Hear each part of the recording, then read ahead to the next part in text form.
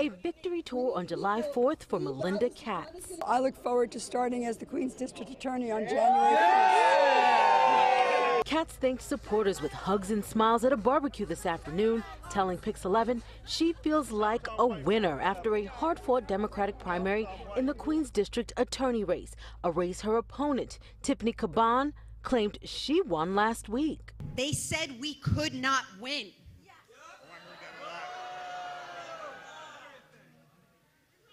But we did it, y'all. On primary night, with numbers in from 99% of the precincts, Caban was ahead by over 1,000 votes. But the count of paper ballots just finished up, and the Board of Elections says Melinda Katz is now in the lead by just 20 votes. As we said from the very beginning, every vote has to count in the borough of Queens. The Caban camp is not conceding quietly. Bill Lipton helped run the campaign. He's concerned after 2,000 paper ballots were disqualified by Board of Election employees. The same Board of Elections employees that have been handpicked by the party bosses that are running Melinda Katz's campaign. Melinda Katz says she trusts the numbers.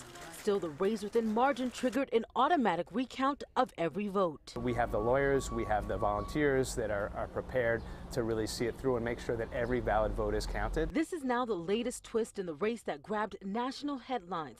Longtime political player Melinda Katz versus first-time candidate Tiffany Caban.